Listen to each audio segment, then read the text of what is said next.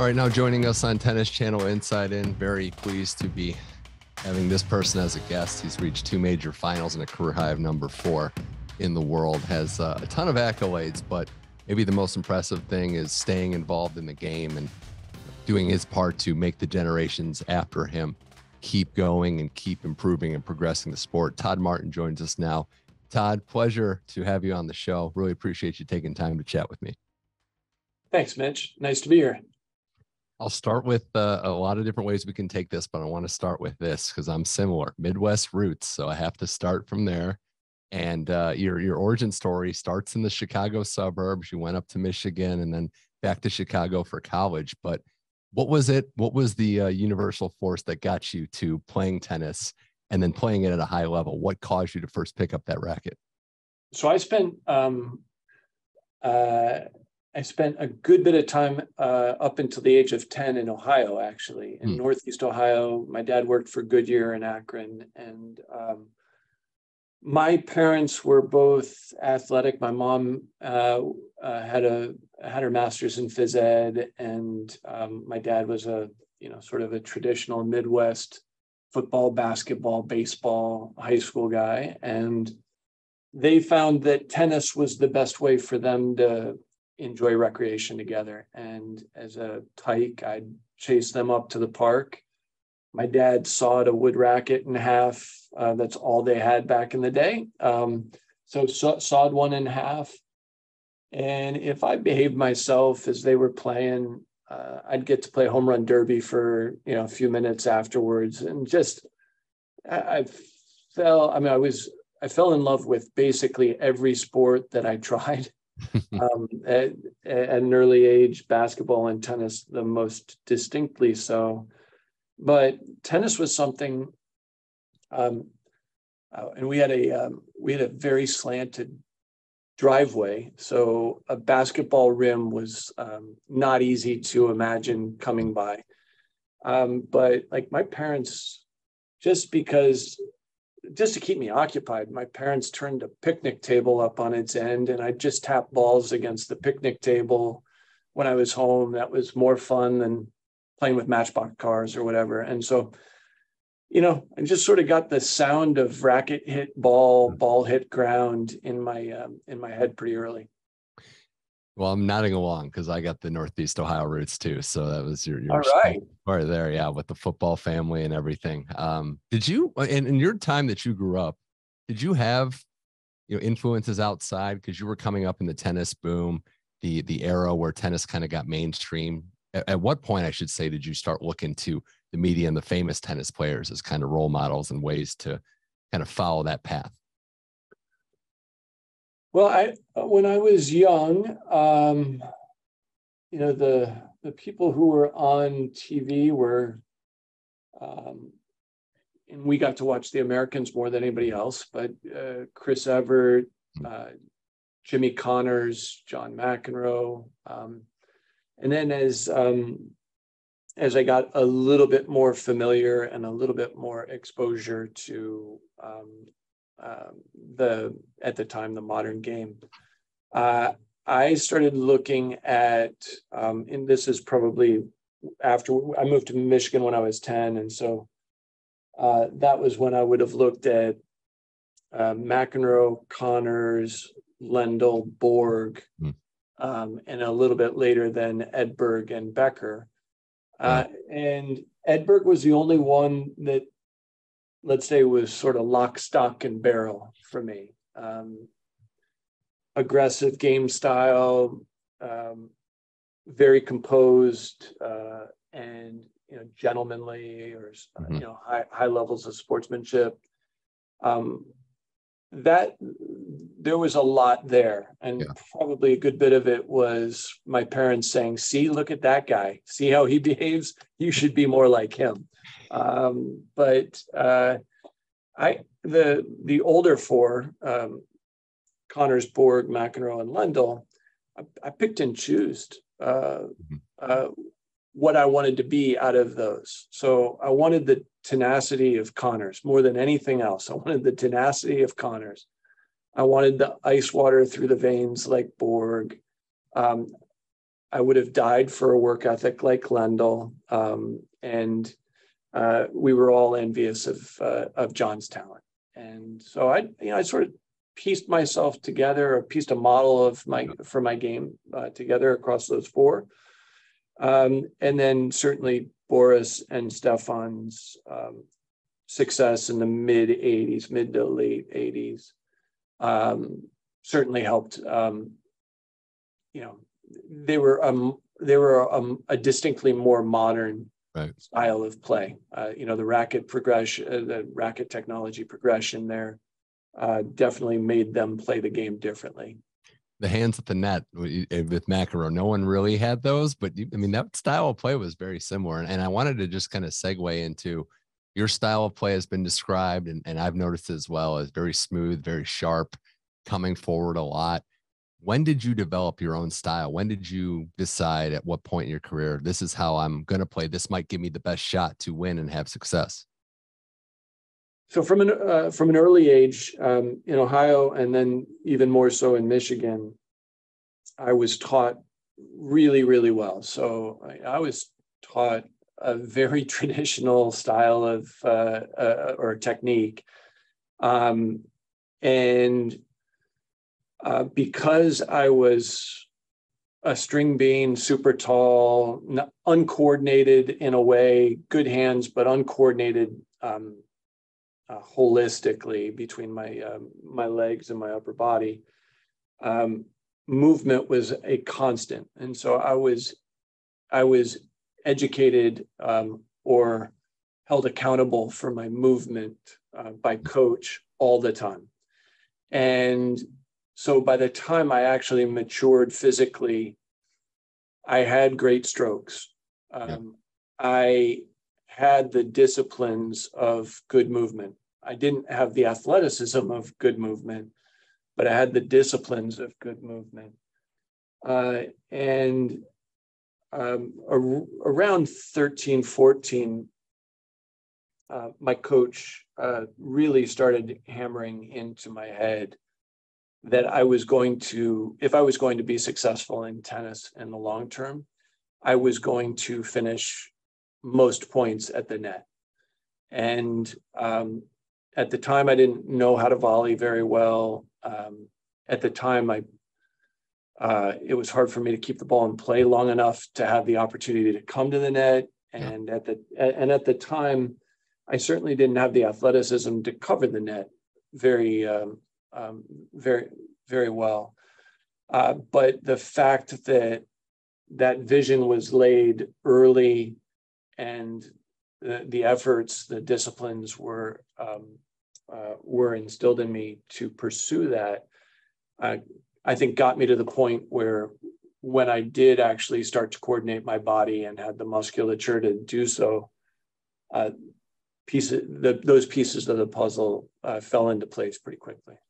When you play that way, and I know we're kind of jumping ahead, but how do you keep your spirits high, your morale high, when you are going to get passed, when you are playing against players that are going to hit winners against you? Some, I think it's fair to say, aren't able to keep their head in it and would kind of go south pretty quickly if that happens. How are you able to accept the fact that, okay, winners are going to happen, but it still gives me the best chance to win? So I'll probably go in reverse order on from a reason standpoint. One, I lost enough along the way. I was not a great junior. I was a good junior. I national rankings in my second year of age groups, but nothing to write home to mom about. So I lost a lot. I lost in the boys 14 and under national indoors. I lost 0-0, and it wasn't that close. So Francisco Montana's listening. Hey, Kiko. That's the first reason, or the last reason. The second reason is my coach constantly instilled in me that it was not an objective to be great today. It's an objective to be great 10 years from now. There's no sense in trying to be your best at age 14. I was determined to be my best, at least in college, and ideally after college. And then that's the second most important. And the first most important is my parents. My parents raised me to be a respectful and responsible person, and embedded in that is the notion that we the parents are providing you this opportunity, this privilege to play a game. Yeah. You treat it with the utmost of respect, and if you treat it with respect, you try no matter what. You figure out how to keep your chin up no matter what. And I think all of that sort of manifests itself in the ability to withstand, withstand, the shrapnel that is constantly embedded in your chest when you're losing points in a row. It always feels like you're losing more when you're coming to the net. It might be right there. Yeah. You lose quick, right? You lose quick. So, oh my gosh, what would have happened had I not? It sounds like in your story of not being the best junior, still a very good junior, but not at that ultra elite level, that it was always college. Like you didn't have that debate of, I might go pro early. College was the breeding ground. And at the time, I know college's level has gotten pretty good again. It dipped a little bit after you, but you were riding the tail end of some really good college players that turned pro. College tennis was, I thought was really good when I was there at Northwestern. One of the reasons I didn't go to the University of Michigan was because I was concerned in my freshman year I was going to play as low as number 4 in the lineup, and that tells you right there how strong college tennis can be, and I was so far away, Mitch, from being remotely ready to play professionally. I was just not good enough. I was not mature enough physically. I certainly was not mature enough emotionally, and it would have been a failed experiment had I considered not going to college. I left college after my sophomore year, and 2 years into my professional career, I thought it was a failed experience or experiment. I fortunately discovered that I was making more progress than I'd given myself credit for. That maturity is such a huge part. Obviously, the game development is huge, but for athletes that go pro early and aren't ready for it to handle the grind of a pro career, you mentioned those 2 years that you went to college and then pro. Before the breakthrough happened, before all the success started to happen, what were those first few years like on tour? Did you feel a sense of, I guess, loneliness, like it maybe turned tennis into a job instead of the fun exercise that it was? What were those first couple of years on tour like? Well, the first most difficult thing was leaving an extraordinarily comfortable place. College was outstanding, right? Amongst a team, growing, have the safety of that community, but also establishing more and more independence, and surrounded by thousands upon thousands of people in my age group, and many of whom were and still are some of my best friends. So that's a hard way to start a journey. It's to be leaving something so important to you behind. That's a very difficult way to start a journey. My tennis was sporadically adequate those first couple of years. I'd have a good result, feel like I was making progress, and then just got throttled by some bad result or revelation that I didn't know how to play the game as well as I had thought. Um, weather that for a couple of months, have another good result, okay result. And, but it felt like a real slog. And I did feel, there was a lot that I enjoyed about that time. I should say socially it was really difficult too, right? I'm a 20-year-old, 21-year-old in a population of 25-year-olds. That did feel like a significant age gap. I was not terribly outgoing, so it wasn't like I was going to inject myself into the social dynamic on tour.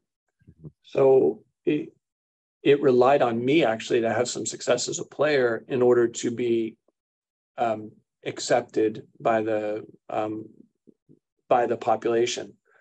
And yeah, I mean, I don't know if it ever felt like a job. However, it did feel, and I remember this sensation vividly, it did feel like the game was different because there was more riding on it.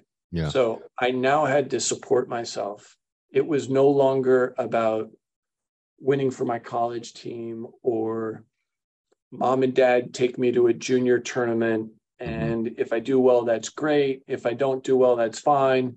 I had no idea how large the check was that they had to write to pay for the travel, pay for the hotel, but all of a sudden you're like, whoa, wait a second. I just lost in the first round again. And I know how much I spent and I know how much I made. And those numbers are in the inverted order that they should be. More with Todd Martin here on Tennis Channel Inside In. 94 is when it all came together, and it started with Australia, the run to the finals. You made 2 other semis at majors. I guess starting off, did you have inklings that you were getting close going into the start of 94, that you were on the verge of something special? You did have a pretty good 93 with a lot of match wins there, but what was that progress of the feeling of getting closer like for you? Yeah, for me, 93 was the key. So I did horribly in Australia in 93. I came back, I switched back to an old racket that I had just switched away from. I had done a lot of physical training. The end of 92, I actually stopped competing in 92 early so that I could have a longer off season. That was a very, sort of my first revelation about strategic decisions, having long-term payoff. And then in February of 93, I had my first really sustained week of great tennis, and that was in Memphis. I beat David Wheaton, Jaco Elting, Andre Agassi, and Michael Chang before losing to Jim Courier 7-6 in the third set in the final. And so, and I don't remember many results very well, but that one I remember. Gotcha, yeah. And then a couple months later, I won a tournament. And so I think in that year, I probably went from somewhere around 100 to somewhere in the top 15 in 93. So when I got to 94, and having benefited from learning from my previous off season, I knew I was ready. I knew I was ready to compete in 94. It's still, you don't really know until you get into the swing of things and a couple of things fall your way. It takes a lot of good luck. I think it takes a lot of good luck for anybody who's not one of the greats of all time to get into into those later rounds. I think it didn't take luck for Pete or Andre or Jim to get into the finals of a slam. It took luck for me to do that. Not a lot of good tennis, but a good bit of fortune as well. And it was impressive that the first result, the final of the Australian Open, wasn't the plateau. It wasn't like we see so many players make their first breakthrough and then the dip happens. You followed it up that year. Losses to Sampras, Agassi, the 2 finals, and the final in 99 was Agassi as well. When you look back at your best major runs that kind of met their match in some of the greatest players of all time. Do you look back at that with a different perspective now that you maybe got as far as you think you could have? You lost to two of the icons in tennis history, or is there still something left on the table in your mind? Well, I'm 52. I can barely walk, and there's nothing left on the table. No, listen, Mitch. It's I look at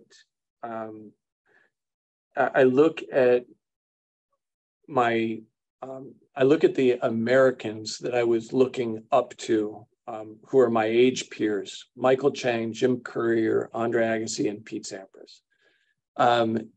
And sure, I could say I took it in the chin from those guys an awful lot over the course of my career. And had it not been for them, I would have been, on top of Mount Everest. If anybody believes that, we need to really have a chat, because I benefited more in spite of losing to them. I benefited more from their presence than I could have ever imagined. One, from a motivation standpoint, like, that's greatness. So at least I know what greatness is, and I can work towards that. Yeah. And I did have a front seat, especially with Jim, because we shared a coach, and especially with Pete, because we were close, and we played doubles a good bit together, and so forth. So I knew what it was, and I think that gave me a tremendous advantage against so many of my peers, because I had a closer look. And the other thing is, again, sort of to my nature as a person, I'm not remarkably outgoing, and I was less so then. And so for me, in old school traditional media, the only media I ever got was good media. It was, if I did well, people were patting me on the back. If I didn't do well, they were talking about Pete, Andre, Jim, and Michael. And I don't know if my ego had it in it to withstand the scrutiny that that their lives and careers were under. You hear a lot about what you said, that great perspective, when players that play in this big three era, now that Federer is retired with Nadal and Djokovic, they've collected all the slams, and it could be easy to say if I was just born in a different era, but as you said, I got to believe they're much better players for having been pushed by what greatness looks like. Is there anything you can shed about any of these players, what it was like to actually share the court with them? You lived out what a lot of us watched. What makes Pete and Andre and Jim Courier for that as well? What made them so tough to play against as competitors and also as tennis players? I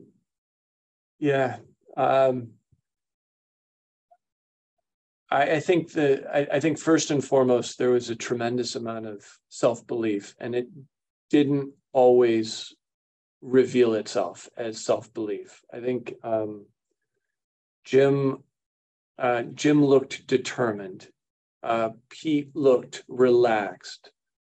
Andre looked talented and flashy. But when, the second half of Andre's career, when he was really quite focused, I think he had established, I've never seen somebody transform themselves like Andre. And he shed so many of what were probably insecurities about himself and about his game. What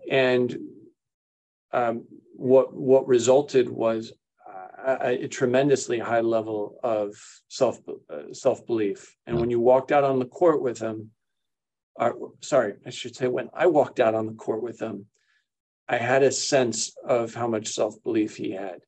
When I watched him walk out on the court with Pete, maybe I didn't see that same self-belief. When Pete walked out on the court against anybody, I sort of knew, that guy knows he's going to win. He didn't always win, but that guy knows he's going to win. And I think that's that might be the difference between people feeling sorry for themselves about having to compete against greatness and those who penetrate Right. that echelon and start to see greatness, like Daniil Medvedev, of this, well, I guess of the somewhat younger population now, considering how young the guys are that are having good success now. Yeah. But I mean, Daniil Medvedev clearly has a level of self-belief, and had he not, no matter how good of a player he is, he wouldn't have figured out how to penetrate that stratosphere. Yeah, you don't have a level of belief if you're not able. I mean, being able to beat Djokovic going for a career Grand Slam, you have to have some confidence there. Remarkable stuff. And I know that there's the household name American tennis players, but you were doing your part as well, carrying the mantle on all those Davis Cup teams. I think 9 straight, the 95 team. What was it like, not only just representing your country, Todd, but also getting to be teammates with some of these iconic tennis players? It had to feel, I guess you had to have some perspective in the moment. Like, this is a pretty unique experience to become teammates with, as we mentioned, some of the greatest players of all time. I don't know if, we grow up watching, for us, it was growing up watching McEnroe and Fleming, and, having these Davis Cup experiences or visuals embedded in our minds. As accomplished as Pete and Andre and Jim and Michael were, I probably still had McEnroe and Fleming up here because I was 8 to 15, not their age peers. And so, like, I knew these guys as my peers and friends and essentially teammates. Whereas John and Peter were still sort of like, oh, that's McEnroe Fleming. That's pretty cool.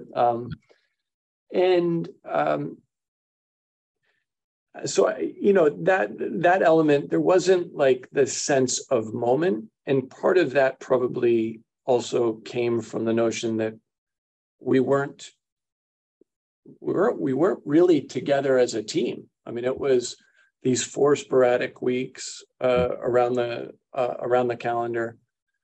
It could be Pete, Mal Washington, and a doubles team one match. It could be Jim, me, and a doubles team another match. It could be Andre. Like, it was all over the map.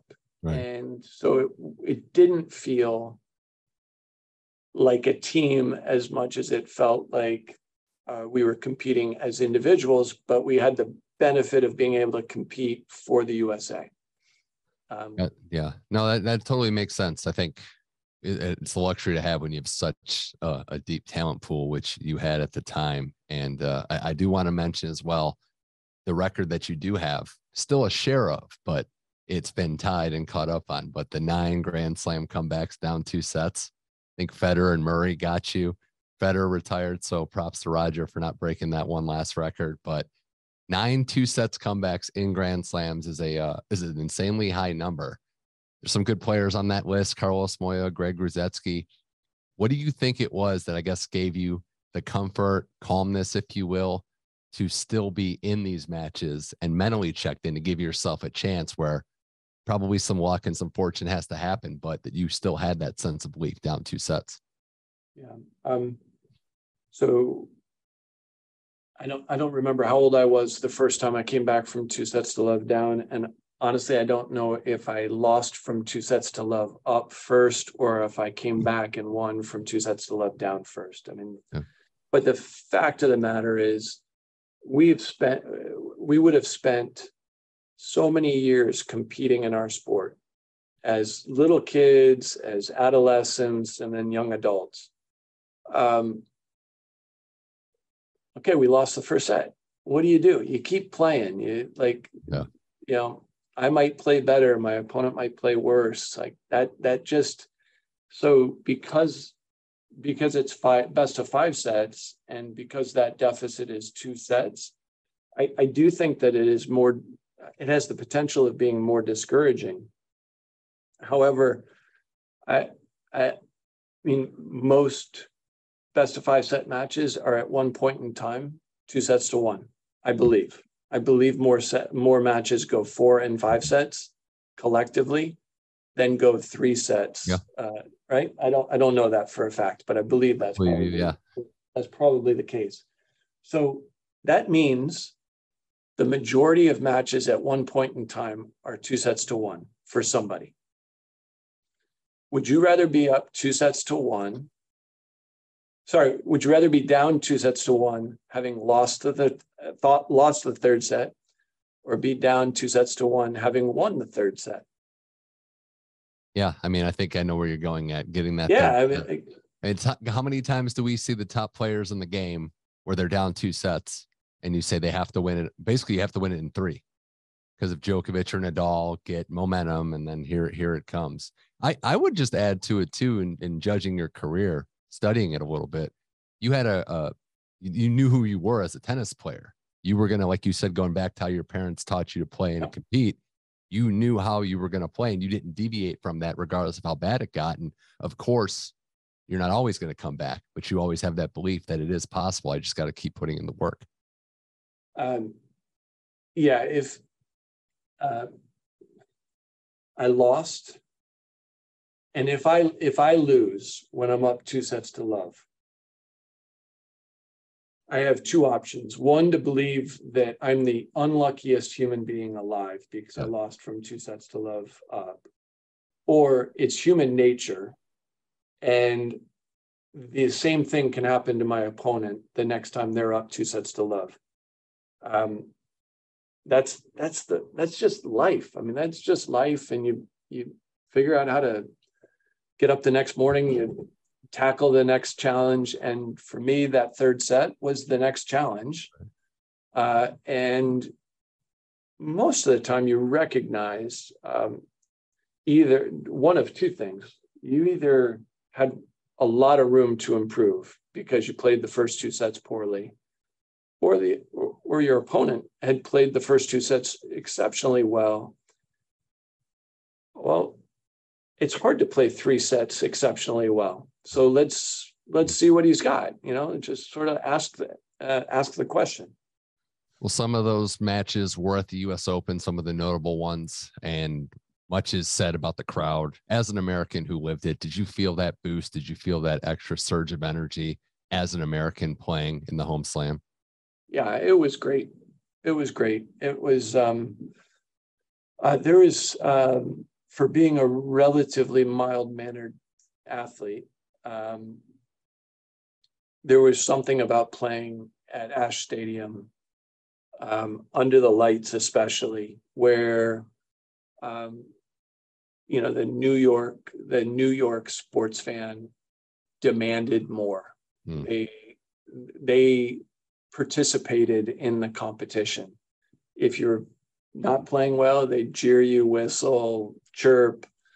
And then if you were playing well, they'd take me along for the ride. And that, frankly, that stimulated more enthusiasm and energy in myself.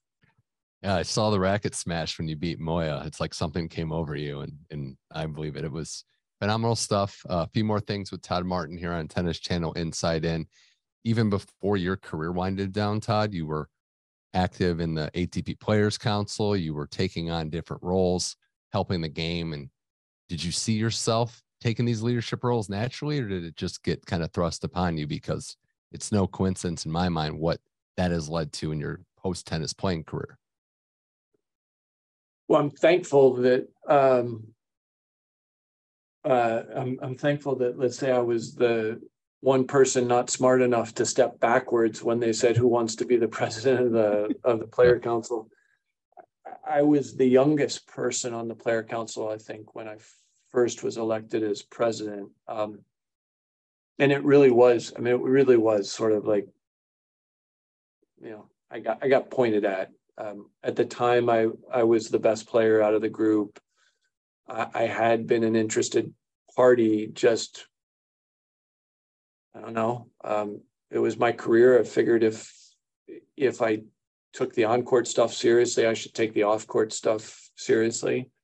I wasn't at all interested in the business side of the sport, other than to understand, Right. you know, what are the responsibilities on players, you know, what's going on, how does this system all work. But then I enjoyed spending time with the leaders of the ATP. I enjoyed spending time with fellow players who had an interest in the sport beyond just chasing the ball around. And you know, this led to that led to this, and then eventually, I think more through serving on the USTA board of directors, it became more and more apparent that my contributions to the game, if they were going to sustain, were going to be off the court. I didn't have great experiences coaching the game, and so the notion of converting my career off the court and into the office, it was an interesting leap, and not one that I did with any great certainty of success. And it's very similar to actually playing in a way. Well, it's been a remarkable one, completing up this year your tenure at the International Tennis Hall of Fame, growing that, the classes that have been great. And I think it was a fitting tribute that the last Hall of Fame Open that you presided over was won by Maxim Cressy, playing your style of play somewhat. So I think that was good. And I think, you know, helping improve the game and kind of push it forward, it seems like it is something that has been up your alley. And I don't know if it strikes you this way, but it seems like you're somebody that maybe didn't necessarily know what they wanted to do, but definitely wanted to stay involved in the game post tennis playing. So for me, the compelling draw to come and work for the Hall of Fame in 2014 was the notion of how much have I taken from the sport, and what can I give back to the sport. And I did feel like serving the Hall of Fame, serving the history of the sport, but serving the history of the sport in hopes of being a vehicle to help grow the sport, I thought was a great opportunity, a huge challenge, and something worth, as my wife would have said at the time, a worthy life adventure. Like, you know, it might have ended in failure, but at the same time, like, it's worth a go. And I've thoroughly enjoyed my almost 9 years, and I'll shed a couple of tears in December as I'm locking up my office for the last time. Well, I think it's very noble what you've done, the ability to grow not only the game, the Hall of Fame, but, you know, put Newport on the map a little bit. The last thing I wanted to ask you about is your extensive charity work. You know, the Todd Martin Youth Leadership, one of them being to kind of help, you know, underprivileged, under-resourced youth. So important in a lot of ways. Tennis can be a vehicle, which we've seen time and time again. But how important was charity work to you in general, and then starting the Youth Foundation to help kids first and foremost? So again, I'll blame my parents, right? I think our philanthropic spirits are developed, for the most part, for most of us, are developed pretty early in life by what do we witness our parents doing first and foremost, and then what are they supporting financially if they have the means to do so. So with that, and a childhood tennis coach who I've spoken about today, who was, still is actually, a vehicle for good in our sport. And, he connected dots. He's the most manipulative human being I know, who I love dearly. But he just said, you really like kids, and you always talk about how important your hometown of Lansing, Michigan is. And tennis, and how much tennis is already given you. This is after I made it to the quarterfinals in 1993 at Wimbledon. So that was sort of my first good 6-month stretch of tennis. And he said, there's a way to do this. And he told me the story about Charlie Passerell, Arthur Ashe, and Sheridan Snyder coming up with the NJTL concept, now National Junior Tennis and Learning. And he said, we can do that here, and we can provide kids the opportunity to have privilege that your parents provided you. Their families don't know how to provide them or are unable to provide them that. And we can do good. And between him, my dad, and a little bit of me, we created this nonprofit in 1993 that's still going. It's scary to think that it's almost 30 years, but we've evolved from essentially teaching tennis camps in the summer to a couple or 300 kids on community courts, to tennis leadership, tons of tutoring and homework help, giving kids physical education in lieu of what they're missing in school, any number of things. And we're serving thousands of kids annually now. And I've had, I was part of the seed that started the deal. I'm still dedicated to the program, but much to my joy, it's become a community-led program. And once it became that, it was clear that it can be sustainable, and that means the world to me. Very remarkable stuff. Todd Martin, it's been a pleasure chatting with you here on Tennis Channel Inside In. We got a lot going on in the future. Best of luck with that. It's really been an honor talking to you. And I guess the last thing, are you becoming a tennis parent now? Are you on the other side? Your kids playing? So our kids are 19, 16, and 14, and all at one point in time had tennis rackets in their hands, and all don't any longer. They've all found their own passions, fortunately. And I do imagine that at least one of them, hopefully all three, will find tennis again in their adulthood. It's the joy of it is for all of us. I mean, and this goes for those of us who actually played the game well professionally. It is the sport of a lifetime. So I'm excited. I'm excited to hopefully see them on the court again before too long. This has been a blast. Thank you, Todd Martin, so much for coming on Tennis Channel Inside In. Really appreciate it. Thanks a bunch, Mitch. Nice to talk to you.